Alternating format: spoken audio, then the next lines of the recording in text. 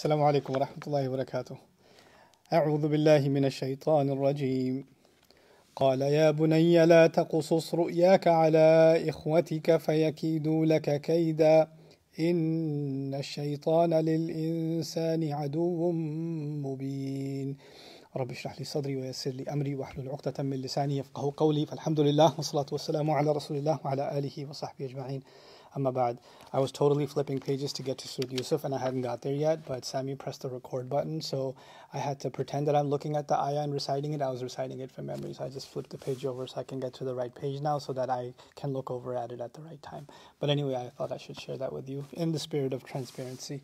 Anyway, Bismillah wa salatu wa salamu ala Rasulillah wa ala alihi wa sahbihi ajma'in. Today, inshallah, we're going to study ayah number 5 of Surah Yusuf. He has told his father the dream. We talked about that yesterday, and now the dad is going to respond. The last thing I told you was dad's going to tell him two things. One of the things he's going to tell him is going to be in this ayah, and the next thing he's going to tell him is going to be in ayah number 6, and that'll be tomorrow, inshallah. So let me first translate the ayah little by little for you, and then we'll dig deeper. قال يا بني لا تقصص رؤياك على إخوتك فيكيد لك كيدا إن الشيطان للإنسان عدو مبين. The first part, my son. He says, my young son, or my little son, يا بني. Yabni, my son. Ya bunayya, this is ism tasghir, bunay, which means little son or my young boy, things like that. And then he says, La taqsus ru'yaka, don't narrate your dream or don't tell your dream, don't outline your dream also, ala ikhwatika, to your brothers. Fayakidu laka kayda, then they, as a result of you telling them, then they might make a scheme against you. For sure. They'll definitely make a scheme against you. It seems there's a certainty here because of the word kaidan, which we'll dig into. Then he says, Inna shaytana lil insani adu mubin. Without a doubt, the devil, when it comes to the human being, is certainly an obvious and open enemy. So there are these little parts in this statement. The summary of it is obvious. I've even put it in the title, don't tell your brothers. We can just say that and move on. But I think there's a few things here that we need to pay attention to that are worthy of taking guidance from. Again, my philosophy and my approach to the study of any surah, and particularly this one, is that Allah is highly selective in what He's telling us from the story. So every little bit that He tells us needs our attention. There's nothing that we can skip over and say, yeah, I got it. We can move on to the next thing. We got to stop, take pause, and أَفَلَمْ يَدَّبَّرُوا الْقَوْلَ. Why didn't they stop and look back? What is behind the word that's being said? Tadabbur in Arabic, which means they translate that as contemplation or reflection, comes from the word dubur, and dubur actually means the back. And so, you may see, for example, a wall, but you wonder the way the wall is designed, what must be behind it, right? Or you see a sign, and a sign is pointing to a garden or something. So further down, what's behind the sign? The actual garden. And what must that be like? So when Allah gives you something, an ayah, then He wants you to reflect deeply, what are the meanings and messages and benefits and wisdom behind what He's saying? Why did He choose to tell you this one word? What's behind it? And the act of pondering about that and wondering, how can I get guidance? How can I get advice from Allah from that one word that He shared, or from that one phrase that He shared, or from that one little scene that He described? What is behind it that's going to make my life better? That's the act of tadabbur, and that's why we don't skip over anything in the Quran. And actually Allah even complains about that elsewhere, when He says, وَالَّذِينَ إِذَا ذُكِّرُوا بِآيَاتِ رَبِّهِمْ لَمْ يَخِرُّوا عَلَيْهَا صُمًّا وَعُمْيَانًا. When they're reminded, the true believers, the ones that the servants of Allah and slaves of Allah that He loves, Ibadur Rahman, are the kinds of people that when they're reminded of the revelations and the signs of their master, when that reminder is given to them, they don't trip over it summan wa umyanan, like deaf and blind. Like they just kind of trip over it and keep going. They don't just stumble on it and just keep moving on. So this is something that I don't want to be a culprit of myself, and I want you and myself to get in the habit of pausing and really contemplating with humility the word of Allah. And what I think about the ayah, or what I discuss with my dear colleague Sheikh Suhaib and others about the ayah, and what conclusions I come to about the ayah may not be correct. That's a human effort. It has to be a sincere effort, and we have to keep in mind that nobody's thoughts or interpretations are going to override or be the highest position above Allah's word. Allah's word is always the highest, and ours are only attempts to grasp at some drops of its wisdom, right? So nobody will have mastery over the Quran. Nobody will have the definitive answer over everything the ayah has to offer. And even our attempts to seek its guidance are going to be human attempts at the end of the day, to the best of our ability. So we ask Allah, as we engage in that process, لا تزغ قلوبنا بعد إذ هديتنا, not to let our hearts deviate after He's guided them. Right? So there's a humility that's necessary in contemplating the word of Allah. But having said that, and having reminded myself of that too, let's dig deep into some of the beautiful words Allah says in this ayah. So He says, Ya bunayya, my young son, my beloved son, my dear son. My Urdu translation of this would be a little awkward. Like it's a loving phrase. When you don't just say to your son, my little son, except out of love. Now the thing here is, he's in conversation with his son, Yaqub is, right? And his son just told him a dream. And before the son told him the dream, he said, my father. Even though when you talk to someone, you don't have to say my father, you can just start talking, right? So when you talk to your son, and you're just next, there's one thing that your son is in the other room, or they're downstairs, and you're like, Austin, or say, but if they're right here, then you just say, hey, did you this, or this? Did you eat your food? Did you finish? Did you pray? You don't have to say their name now because they're right there in front of you. So calling someone by their name this nida is adatut tanbih. When you call someone, it's a means to get their attention. And it's usually done when somebody's far away or they're not paying attention. But clearly this is an intimate one-on-one conversation where son is talking to father first and nobody else is around. So for him to even in that context say my son, or for him to say my beloved father and then say the dream, and then for the son to hear from the dad, not just here's what you do, here's what you don't do, but before the dad says it, he says my son, my beloved son, my little son, before he moves further. That requires our attention. Because normally you don't call people like that except if they're far away or they're not paying attention. So what's the benefit of them calling each other first? You see, the way you address someone with love and respect, it actually is a form of comfort. It's a form of comfort. So a lot of times in relationships, sometimes fathers or mothers never tell their children they love them. They just don't tell them that. Or they don't call them with loving names. They just say, hey, what's this in the kitchen? Hey, you, what are you doing? Like that. But when you say, not my beloved, because that sounds a little Shakespearean, but, hey, I love you, come here. Hey, my beautiful boy, come here. Hey, my wonderful daughter, come here. Like even these little phrases, what do they do before the come here? The come here is going to get said anyway, right? But when you cushion what you're going to say, whatever it may be, maybe an instruction, maybe a conversation, maybe even something harsh that you have to say, but when you cushion it like that, what does it do to the listener? Whatever they're about to say, before they say it, they want me to know that love and respect is there. And then they're telling me what they're telling me. A lot of times we're not, sometimes when they give us good advice, but they don't talk to us in a way that makes us feel respected or loved, then even good advice isn't very attractive. You don't want to hear it because of the way somebody's talking. And they could have made it a lot easier to absorb if they simply addressed you and, not even directly saying, I love you and I respect you, but calling you by your name. And the tone in which you call someone can actually make a huge difference. If somebody called me and said, Nouman, it's different. Somebody else comes, Nouman! Nouman! Nouman! Like if they did any of that, I already know this isn't going to go well. Right? Tone changes everything. So the words are also kind of indicative of the tone. He's going to take this loving, comforting, protective tone to his son instead of just giving him an instruction. The thing with parents sometimes can be, and not just parents, anybody who feels like they have some level of influence in the relationship. Sometimes a wife can feel like she has influence over her husband. A husband can feel like they have influence over the wife. An older brother or sister can feel like they have influence over the younger brother or sister. They have a say. And when they feel like they have a say, they can talk however they want. Because I get to. Yeah, you get to. They're your family. They're not going anywhere. You wouldn't talk to somebody outside like that, because they're not family. So if you're in a job interview, or you're talking to a police officer, or you're talking to a person at the grocery store, there's going to be some level of decorum and respect. But when you're talking to your own family, it's kind of like, yeah, whatever. And then when guests come over, you become all dignified human beings again. Like, do your best. No, you can't be like that. خَيْرُكُمْ خَيْرُكُمْ لِأَهْلِهِ. The best of you are the ones that are at their best behavior to their own families, the Prophet said. So why is it that we're a certain respectful, dignified, non-sarcastic, non-aggressive, non-passive-aggressive, not loud, not harsh words kind of way when we deal with other people? And when it comes to our own family, we can't say kind words. It kind of hurts. And if you're Pakistani, it really hurts. I'm talking about myself, because you can't give compliments. There's a bone Allah created in Pakistanis over here. It hurts extra hard if you give a compliment to family. Like if your wife cooks something and it tastes good, you say, that tasted really good. You're like, ah.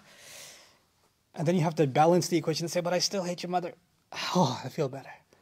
Because you have to balance the equation with some kind of harsh thing that has to be said. Then you're like, okay, it's okay now. But you see, the son is talking to the father with respect and with love. And the father isn't just saying, yeah, you better show me respect. I'm your dad. And I get to talk to you this way because I'm your dad. No, he says, Ya bunayya, my beloved son, my little son who I love. It's like he's putting his arm around Yusuf alayhi salam. It's like he's holding him close and comforting him. And then he's in that act alone, before he says anything else, just this. You see, the previous ayah was Yusuf was scared. Remember? He even added, Dad, I love and respect you, in the word Ya abati, because he's not sure if this is how is Dad going to respond to this? Is he going to like what I said? Is he going to think I'm saying something outrageous? And so he's scared to say what he's saying, but he has no one else to talk to. He has this absolute trust in his dad, and he says it anyway, reluctantly and with those hesitations. But when he says it, the first act of Ya Bunayya is already descending all kinds of comfort onto the son. My dad, I'm not in trouble with him. And there's a sort of ease that dawns on this boy, on this child, just because of that Ya Bunayya. Now, again, in translation, we say, my son, don't tell this dream to your dream to your brothers. And we skip over what part? My son. We skip over that part like it's insignificant. It's a pretty big deal. The way we talk to our children, the comfort we give them, the acceptance we give them, the way we make them feel loved by those words that we address them with. And you know what? I would argue that this shouldn't change as children get older. This should remain, and this should remain into their adulthood, that we should address them with love and respect. Parents to children, children to parents. Because a time comes when our kids had developed so much resentment towards their parents. And then the father is like, why are you talking to me like this? Because you never treated me like a person. You never acknowledged me. You never said something good about me. When was the last time you gave me a hug? And the dad's like, that's your mother's job. Why do you need a hug from me? You're a man. You're still a child. You're a human being. And you need that comforting from both father and from mother. And here a father is providing that emotional support. He's playing that role. He's not the authoritarian. And that's a prophet. So a father who thinks that by being tough, by being this rigid, drill sergeant, that I'm somehow building character into my children, you may be creating walls in your children. You may be destroying their confidence. And then some fathers have this twisted idea, if I'm not tough with him, or if I'm not tough with her, they're not going to be able to face the real world. Seriously, bro, what Quran are you reading? Because the Quran says that this child was raised with so much love, and later on he's in jail, and he can handle himself. He's in a crazy situation in the palace. He can handle himself. Later on, he's facing off against the king, and he can handle himself. And all of that isn't just coming from the fact that he's a prophet. It's coming from the fact that he was nurtured and empowered and made to feel confident in himself by the loving care that he received from his father.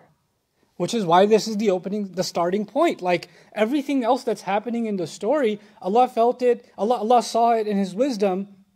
Important for us to understand, all of what is going to transpire like a tree that's going to grow comes from this seed. And this conversation is that seed. So it's not insignificant. And if this is so significant that this upbringing leads to the saving of a generation, like an entire nation was saved from starvation, from the valuation, the validation that father gave to son.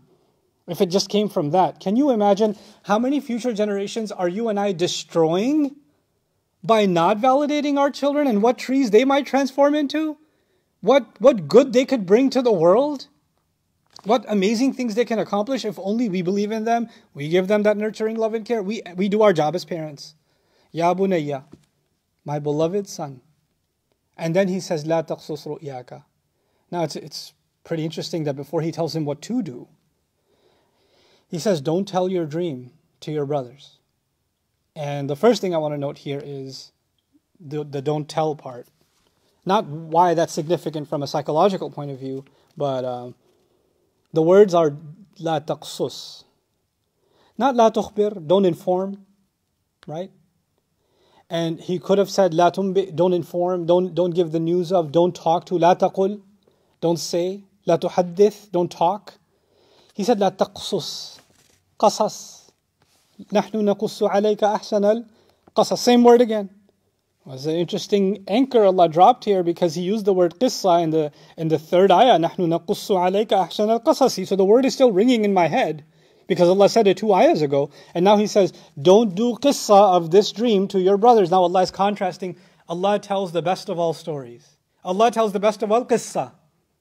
And then father is telling son, don't tell this qissa, the qissa of this dream to your brothers. So we are being told we have the gift of having this narration told to us, this account, this story being told to us. And the father is telling the son, don't tell this story. What are we learning from that? Allah knows, Allah in His wisdom knows when to tell someone something.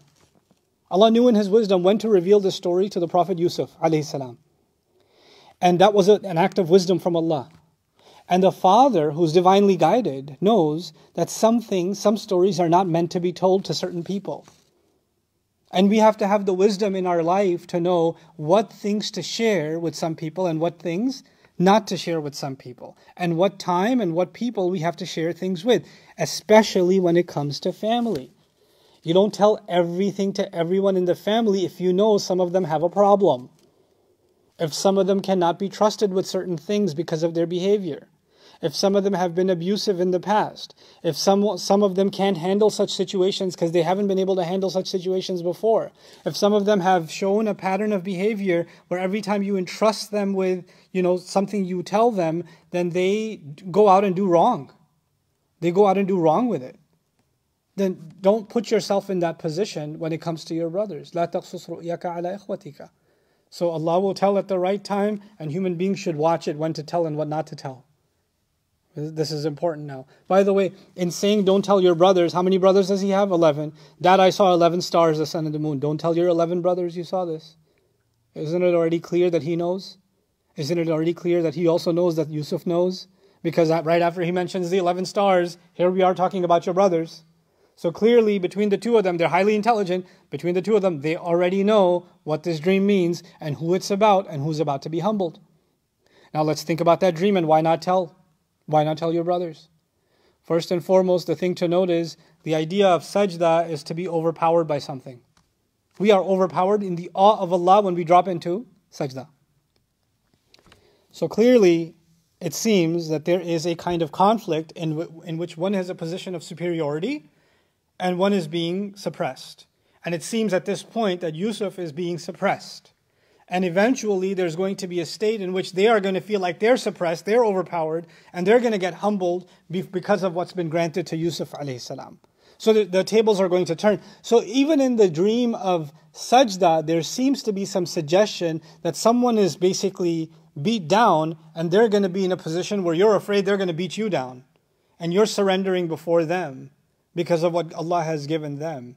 So it's kind of this conflict image that's being depicted. And so the dream also meant, in a sense, that there's going to be some level of conflict between him and his brothers. Notice in his response, he didn't include, don't tell your brothers, nor your mom. Don't tell your mom either, okay? Because that's the same as telling your brothers, she'll go tell everybody anyway. He doesn't include the mom, because the mom and dad aren't part of the conflict. Who's in the conflict? The brothers are. So Yaqub alayhi salam in his interpretation of the dream also understands that the 11 stars are a separate entity and the sun and the moon are a separate entity, and the problem entity is the 11 stars. So he only talks about the 11 stars. And he says, don't tell your dream to your brothers. Also, I'm curious about the words your dream, ru'yaka, as opposed to hadha ru'ya or hadhihi ru'ya, this dream.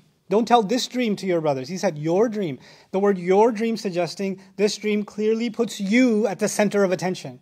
This dream clearly puts you in some position of superiority. It puts you in some position of authority. And that is something they cannot stand. They don't like that. They're not going to want to see that. that you are now even by divine, and they're familiar with divine wisdom and divine revelation. Your brothers are. They're Muslim too. They're sons of a prophet too. And their prophet, ﷺ, he's taught them how revelation works. And if the son is getting, and they know that they have generations of prophethood among them, yes? Their father is a prophet, their grandpa is a prophet, their great-grandpa is a prophet. So they know prophethood continues in this. And there's a promise to that, of that given to Ibrahim ﷺ.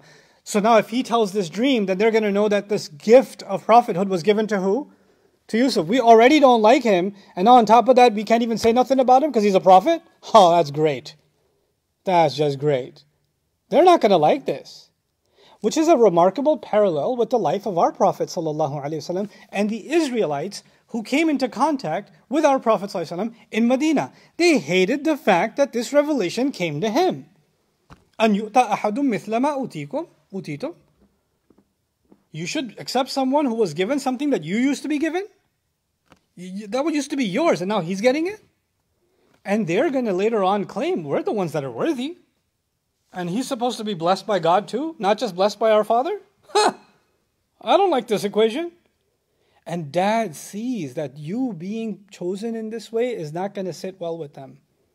This is actually a pretty interesting placement, because when the Prophet ﷺ was told this, one narration says the Jews came and asked him, of Medina, they came and asked him, how did the Israelites end up in Egypt anyway, huh? And and they were like trying to get a gotcha question. And Allah revealed this surah. And when He revealed this surah, He also included in it, the sons of Israel didn't like when one of them, the one they didn't want to get revelation got revelation. They got pretty jealous. Oh wait, does that sound like you guys right now? You see what Allah did there? The gotcha happened to them. That's how that works. It got turned right back around on them. So this is لا تقصص رؤياك على إخوتك, because in a sense they are also the brothers of Prophet Muhammad ﷺ, because they're all children of Ibrahim, aren't they? So they're distant brothers too. And and if when they know, Allah says in tusibka, He said about the Prophet ﷺ, in tusibka hasanatun tasuhum. If something good happens to you, they hate it. If something good comes to you, they can't stand it. And so now we're going to look at this. We're going to look at this from the son's point of view tomorrow, or the day after, because they're going to talk too, right? So we'll see their point of view when they talk. Right now we're trying to see things from the father's point of view, because the father is the one talking. And so the father says, don't tell your dream, your vision, to your brothers. Clearly the dad's got them clocked. This father is a very observant one. He knew that the son needed comforting before he needed anything else. So the first thing he said was, Ya Bunayya. So Yaqub alayhi salam is pretty observant and pretty aware of every word and every emotional expression that's taking place in front of him. Which means I refuse to believe, like some people believe, with all due respect to them, I cannot believe that Yaqub alayhi salam was somehow more loving to one son and less loving to the others. I do not believe this to be the case. I believe it to be the case that he was a loving father all around, and that he was concerned about the well-being of all of his children. And those who do good, they don't get in trouble. When you have kids and some kids do well, then you're proud of them and you want to reward them, or you want to hug them, or you want to acknowledge their good behavior, or their good grades, or their good accomplishment, or when they clean up their room without being told, or if they fix something, or if they helped with something and you didn't even have to ask them, then you will, if you're just lying in bed coughing and your son comes and gives you a glass of water and presses your head and you never even ask them, then you're going to put your hand on their head and make dua for them and kiss them on the forehead and say, Jeete raho beta, in Urdu. May you live long and prosper, son. May Allah protect you. I love you so much. That's so sweet of you. You'll acknowledge that act of love. You'll look at them in a loving way. This child, I didn't even ask them. I didn't even tell them. And then you have a kid, you're saying, hey, it's Maghrib. It's Maghrib. It's Maghrib. It's Maghrib the next day. And then you're going to come in front of the PlayStation 4 and the TV, and then you're going to be this, ضُرِبَ بَيْنَهُمْ بِسُورٍ. You're going to be the wall drop between the two, and you'll be like, I told you Maghrib. And then this kid's going to be like, oh yeah? I saw you kissing his forehead. I saw you giving him a hug. Are you going to talk to me like that? It's not fair. You love him more than you love me. No. You needed tough love. And he deserved soft love. He can't give me a glass of water and I slap it away and say, next time bring it faster. What are you talking about? Yaqub alayhi salam is going to give tough love sometimes when it's needed. And he's going to give gentle love when it's deserved. But instead of looking at themselves, they're going to blame dad, right? But father knows they have a tendency. Father knows they have a tendency not to take responsibility for themselves, but find someone or something else to blame. If it wasn't for Yusuf, he would actually see the good we have in us. Dad already knows how they think. And dad knows if you tell them this, it's not going to be good. Don't tell your brothers. In fact, avoid this conversation with your brothers at all cost. لا تقصص رؤياك على إخوتك. Don't tell your brothers. Now, he's a kid, and he's being told to be careful of one of his own siblings, yes? And his older siblings. And your older siblings are someone you look up to. You want to be strong like them when you grow up. You want to learn to drive the car like them when you grow up. You want to go to college like they do when they grow up. You want to get your job like they do. You want to dress like them. That's why younger siblings, want to pull a shirt out of their brother's closet. Can I wear this one? No, that's mine. You want to be friends with their friends. When you have an older sibling, they become a kind of role model to you.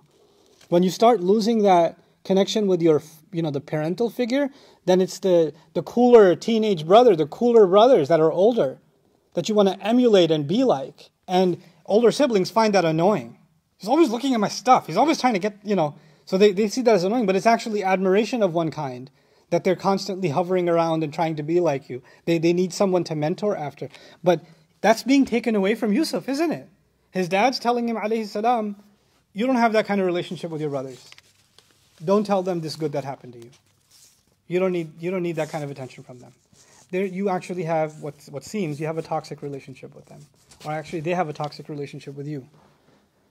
Our thing is sometimes we don't want to talk about harsh realities in a family with children because we want to shield them. They're not old enough to handle it. But what is the Quran teaching us? Sometimes there are realities inside a family that were not under your control. You did not control what your kids' personalities are going to turn out to be, who your uncle is going to be, who your cousins are going to be. You didn't control any of that. And if there are harsh realities, then you need to be able to warn your kids about them and say, that's not okay. You need to be careful of these people. I know they're your cousins. But if, it's a difficult subject, but it should be said because some of you have trouble saying this to your kids, so I'll say it for you. And I know a lot of kids are watching too. Look, sometimes we have extended family, and there are studies on this across the world, the Muslim world, the non-Muslim world. A lot of abuse of children of the worst kinds happens from family members. Uncles, cousins, visits, Christmas break, Eid break. Kids being pulled into a room. All kinds of crazy things happen. The worst, most terrible, traumatizing things that can ruin a child's future happen with people that they felt safe with. And you as a parent, you as a guardian have to have an eye on your children. And you have to have an eye on even if they're family. This entire stupid notion that the family's always right. We don't talk about our family. In fact, what's even done now is something terrible like that happens, and then our children are told, be quiet about it. It's going to make the family look bad. We don't talk about your uncle like that. We don't talk about your cousin like that. No, must have been something wrong with you. It's flipped on the kid itself. Instead of doing everything to protect the children, we want to protect the family name. If anybody was interested in protecting the family name, it should be a prophet who's the great-grandson of a prophet. But he's not interested in protecting the family name. He's interested in protecting the child. And he's saying, listen, you need to keep a safe distance from your brothers. What that means is it's okay to have a conversation with our own children, sometimes about their own siblings. And what problems maybe there are families there's a son who's got a drug problem. And he's the older brother. He's got an alcohol problem. There's a daughter who's left the faith, and she's saying all kinds of vile words and has all kinds of vile relationships, and she's in the house, she's cursing at the parents. And a 10-year-old boy is looking at all this, right? He has to be given an orientation on how to handle this situation. That happens. Rebellious children happen. That's why the Quran talks about it. وَإِلَكَ آمِن. Parents are saying, come on, why won't you just have faith? It happens. Difficult situations in families happen. And if they didn't happen, Allah would give He loves the Prophet so much, He would give every Prophet a family that looks like a bed of roses. Butterflies and rainbows. But that's not prophetic families. Prophet's family's got some messed up issues, man. Why? Because he knew we're going to have some messed up issues in our families.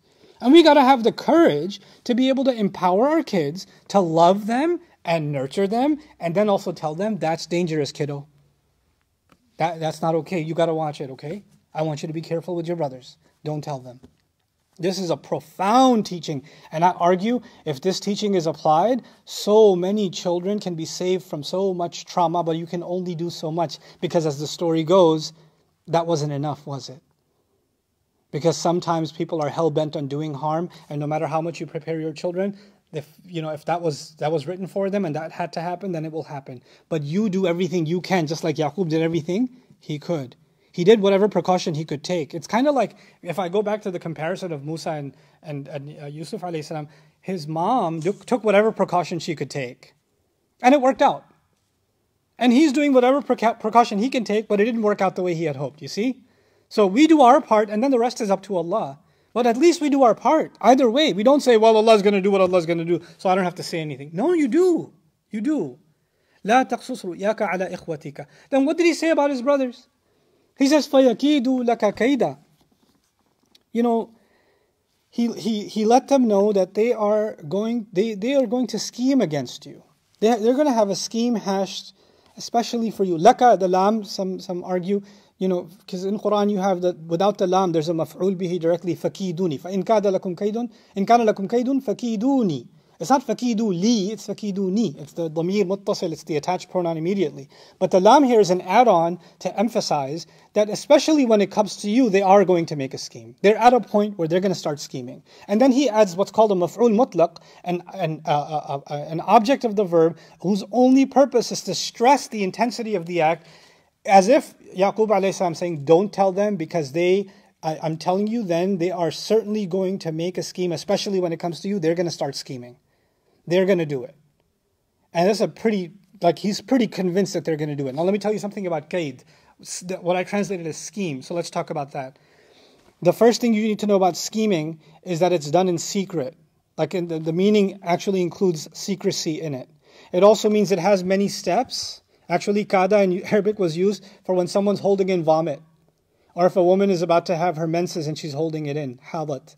That's what qadatil mar'a is used for. So, or when, the fire is about to pour out, but it's building up before it's poured out of the bellow. That's actually also from the meaning of kaid.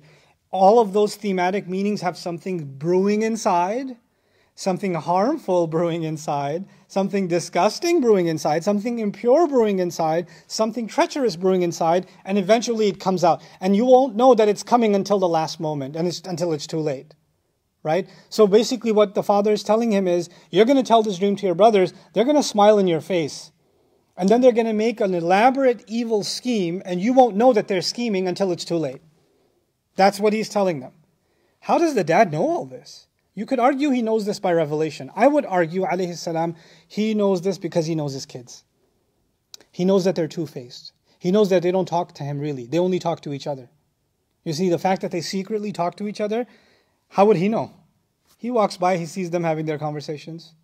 He knows when they make lame excuses. Yeah, Dad, we're going to be out in the back. We're going to, smoke some straws.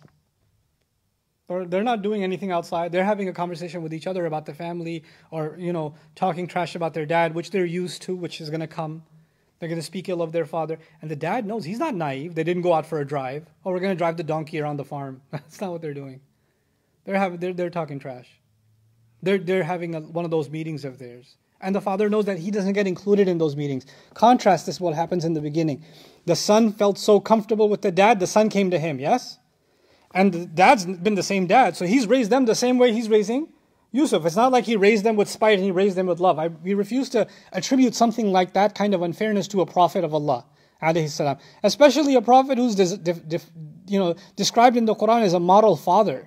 This is the guidance till the end of humanity, and Allah is going to give the example of a father over and over again, Yaqub alayhi salam, who was unfair in his parenting. I refuse to accept that. So he is giving them the opportunity to have that kind of openness with dad as Yusuf has. But they seem to prefer another road as they grow up. They seem to prefer they'd rather talk among each other and plan things among each other. And dad is there, open doors, waiting. Dad is there, but you can only go so much until, if somebody doesn't want to walk through a door, it doesn't matter how wide you hold it open. You can't make someone walk through a door. right? So he seems to not be able to get through to these kids, and they only do things among themselves. So he says when you tell them this, they're going to talk to each other, and when they talk to each other, this is going to become far worse. And it's going to be a pretty bad scheme, because I can see the way they look at you. It's not said, but it's understood here. I see the way they look at you. I see the tone they take when they talk to you. I see the way they pass the food to each other and they don't pass the food to you at the dinner table. I see the way they push you and then say, oh, sorry, accident. I see the way they exclude you from things. I see the way when they say your name, the tone and the intonation in their voice. The dad is so observant. He says, they're at a point now where I'm just worried that this could, what straw is going to break the camel's back? I don't know. Is it going to be this dream of, it could be this is it, that this is the last thing. It's not like they were perfectly fine with you before. They woke up and gave you a hug every morning, but now that you tell them this dream, they're like, huh. No. This has been brewing. This has been building up. And this seems to be the climax of it. But when he tells his son this observant father, and he knows this is more than just a suspicion, he also recognizes seems like a pretty serious family situation we got on our hands here, and it's almost like almost about to turn into an emergency situation, which it does. But I need you to take a step back and understand something, son. This is not a new game. The one that's playing a game with this family is not your brothers. They don't even know they are pawns in a game. And the one that's playing this game with them is the devil. And he's been playing this game for a very long time. And he will continue to play this game with every single one of them, and you and me if he gets a chance. He's going to come at us with jealousy, with suspicion. He's going to come at us with assumptions and judgment. He's going to come at us with lust and greed. He's going to come at us with hopelessness and despair and fear. He's going to use whatever he can to get to you. And right now, even though I told you have to be careful about your brothers, I need you to know something. I'm not saying your brothers are evil. I'm not saying, yes, your brothers are to the point where they might even try to hurt you and scheme against you and do something that we're not going to find out until it's too late. But I am telling you that behind all of that is a much larger problem. And the much larger problem is where the ayah ends. Inna shaytana lil insani aduwwun mubin. No doubt the devil, when it comes to the human being, is an open enemy. It's like Yaqub alayhi salam is reminding himself that the devil told Allah when he was first cast out, I will come at them from all directions. I will fill your hell with them. I will make sure I'll take them off your straight path. Even if they're a prophet's kid, apparently. Even if they're raised by a prophet, I will take them off the path. I will make their jealousy so toxic. I will make their feelings so crazy that they will develop a world in and of itself. Those feelings will create an alternative universe in their minds, and they will live in that universe, and in that universe they will justify all kinds of things to themselves because of their feelings.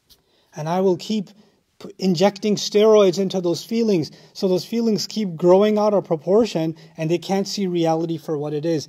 And the father diagnoses his kids as someone who have ill feelings, and instead of taking the right road to address those feelings, they allow those feelings to brew by keeping it among themselves and talking to only those who will reinforce those negative feelings, each other. Yeah, I know, right? Dad doesn't love us. Yeah, me neither. Yeah, you feel like that? Well, I didn't feel like that yesterday, but since the three of you brought it up, yeah, he hates us. It's going to grow and grow and grow and fester. And that's what the devil wants, because that's exactly what the devil felt himself when Adam alayhi salam was created. And Allah said, when I'm done creating him, you're going to make sajda. He was festering that feeling. Angels asked, are you really going to create someone who's going to spill blood? But Iblis didn't say nothing. He just stayed quiet. And then that entire episode happened and he knew that sajda is coming, but he said nothing. He let it brew and fester inside. And what was festering inside him? Why did he have to create him? Well, I'm not here. Hello? I'm Iblis, I exist. I'm right here. I got all the qualifications you need. I'm made of fire. I can do all kinds of stuff. I'm invisible. I've been worshipping Allah for like so long, I can't even count. And all of a sudden this mud creature is going to come along and he gets the promotion? I don't understand why you don't see in me. What do you not see in me that you see in him? But he's not saying any of it. He's just quiet until it's too late. And that was his epic mistake. He says, well, if I made this mistake, I hate these human beings so much, I'm going to make sure they make this exact mistake. Every one of them in their life. I'm going to get them to have a bad feeling, and I'm going to have them keep that feeling to themselves, and I'm going to let it turn into an infection until it grows and grows and grows and grows inside them, until it becomes, basically lethal, and then it's going to fester out. It's going to come out in the ugliest way. And that's what I want for them. That's what he wants for these brothers. He's doing exactly what he felt, he's making them feel. That's one thing I learned about shaitan when studying shaitan in the Quran. Shaitan wants you to feel what he felt. And Yaqub alayhi salam in his wisdom sees it. He's obviously an enemy and he will come at them. Basically showing Allah, oh, you think I went off the straight path, I'm so bad, huh? I'll show you how good they stay on your straight path. لَأَقْعُدَنَّ لَهُمْ عَلَى صِرَاطِكَ الْمُسْتَقِيمِ. We'll see. But then the thing is, we never see shaitan. We don't see some, guy holding a pitchfork. He's got a red costume on. He's got one of those, Italian pizza guy beards and like a long tail. And we don't see this cartoon creature. He's invisible to us. So how is Allah saying that? How is Yaqub alayhi salam saying that the devil is no doubt an open enemy and clear enemy? And he clarifies his animosity. Mubin is clear and clarifying, if you remember in the beginning. The Quran is clear and clarifying. First ayah. تِلْكَ آيَاتُ الْكِتَابِ الْمُبِينِ. The book that is clear and clarifying. And now you find the devil is clear and clarifying. What? The second time the word mubin occurs is for the devil? The first time it occurred was for the Quran? Why? Because Allah has made His word clear. And He's clarified to us the path. And the devil from day one has made his intentions clear. And Allah has made it clear in His word what He intends. And He will clarify for you what He wants you to do. He's not making it a secret. You think it's a secret. If you had the word of Allah with you, you wouldn't know that the devil's plan is not a secret? That jealousy, animosity, assumption, all these things are not from the devil? You wouldn't know that? You wouldn't know how to check yourself? He's made Himself clear. He's telling His son, listen, my sons have failed to recognize the scheme of the devil. They think it's their own feelings. And they forgot a truth, that the devil is obviously, clearly an enemy to the human being. And son, I want you to remember, it's as if he's saying, son, I want you to remember, right now the devil's game is jealousy, but tomorrow the devil's game might be lust.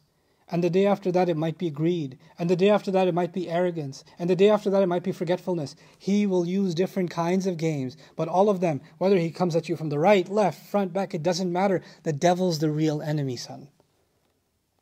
It's the devil you have to develop hatred for. Not them. Because it may be Allah has given, so long as a human being is breathing, there's hope that they can recognize the plot of the devil, shun the devil, and turn back to Allah. They have that opportunity. So if you hate people, it's as if you've condemned them where you should have been condemning only and only the devil. And there may be people in our family that have done all kinds of messed up stuff.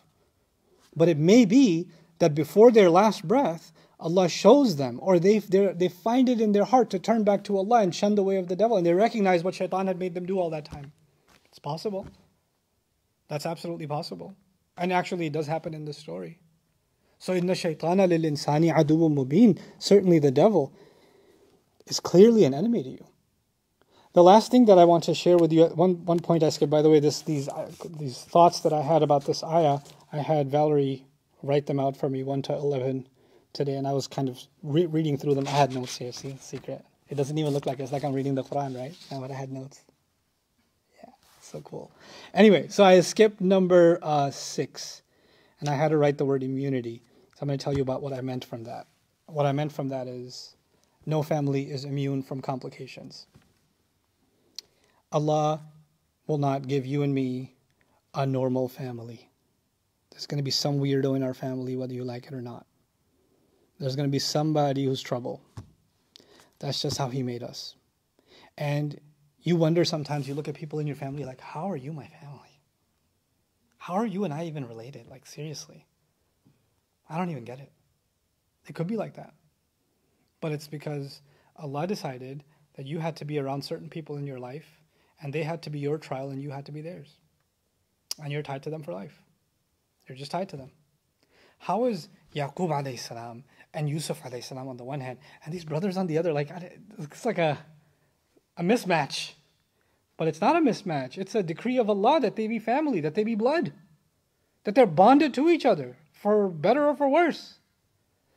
And so, what we're learning from this is we have to let go of the idea of some kind of a life where the people in our lives, none of them are going to be a source of difficulty.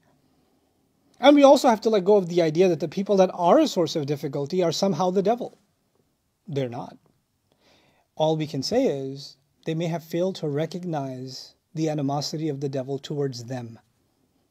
They failed to recognize when the devil was able to use them successfully, when they were not able to let go of their pride, when they were not able to let go of their ill-conceived notions. We're also seeing the helplessness of a good father who knows that his children have a problem. Who better than a prophet to know that his children have a shaitan problem? Right? And yet he's helpless, because every human being has to take their own steps. You and me coming from a good family doesn't ensure that we're free from the trap of the devil. You see, you have, in the Israelite way of looking at things, you have righteous lineage, right? So you come from righteous, chosen blood. So it's almost as if righteousness is passed down from a blessed lineage. You can have the most blessed lineage, but in that blessed lineage is also going to be, the Israelites are a blessed lineage, and yet they have Qarun in them. Qarun came out of the Israelites, didn't he? Lut alayhi salam is clearly a blessed human being. His son didn't come out that blessed. You know, what does blessed lineage even mean? So you have Ismail alayhi salam, blessed lineage. Muhammadur Rasulullah sallallahu alaihi wasallam comes from that lineage. But so does Abu Jahl. So does Abu Lahab. They're tied by blood. They're tied by blood. So if we start thinking that blood is somehow more righteous, ethnicity is somehow more righteous, we're clearly deluded. The Quran makes that very clear. On the one hand, He tells the Israelites, I chose you over all other people. I gave you preference over all other people. And yet you've got his lineage, has got this issue. Now, there's one last issue that maybe I'll talk to you guys about tomorrow. There is an opinion by some ulama. I'll respectfully mention the opinion. I'll say two things about opinions today. They hold a view that these brothers of Yusuf eventually repented and then Allah made them prophets too. Okay, that opinion does exist. I will respectfully and strongly disagree with that opinion. I will explain the rationale behind that opinion tomorrow and why I find myself disagreeing. Allah alone has all knowledge, but I will share with you what I feel about the subject based on my study of the Quran and also my discussions with Sheikh Suhaib. And in the spirit of transparency, Sheikh Suhaib and I talk virtually every day nowadays about the study of the surah and about other Quran studies issues. And he actually strongly disagrees with me about what I said about sajda yesterday. So he does believe that sajda was done out of respect to Adam alayhi salam and out of respect to Yusuf alayhi salam, and there's nothing wrong with that. It used to exist in previous scripture and all of that. And that is the majority opinion, to be honest with you. So I have an obscure view on this subject. Even though he says the language is not as obvious, it can be extrapolated that way, but it's not as explicitly clear. It's a more difficult reading of it. I can submit that much, that's not the typical reading of the ayah, but grammatically it's within the scope, which is why I take that liberty. But I still do find my position on it more comforting to myself and more validated by other contexts, even though it linguistically doesn't violate something, but it's not the go-to, which is what his counter-argument is. So even the people that I love and respect and treat like my own and I think of like my own brother, we disagree among ourselves, but our love only increases. So that's how disagreements are talked about. And I wanted to be transparent about that with you guys. So inshallah ta'ala, tomorrow we'll start with that opinion about whether or not they became prophets. And then inshallah, we're going to go to the second thing that Yaqub alayhi salam talked about, which is, because this was just the first thing. The first thing was don't tell your brothers, right? And then there's going to be the second thing that he tells Yusuf alayhi salam. So we'll conclude with that. Barakallahu li wa lakum. Wassalamu alaikum wa rahmatullahi wa barakatuh. Turn it off.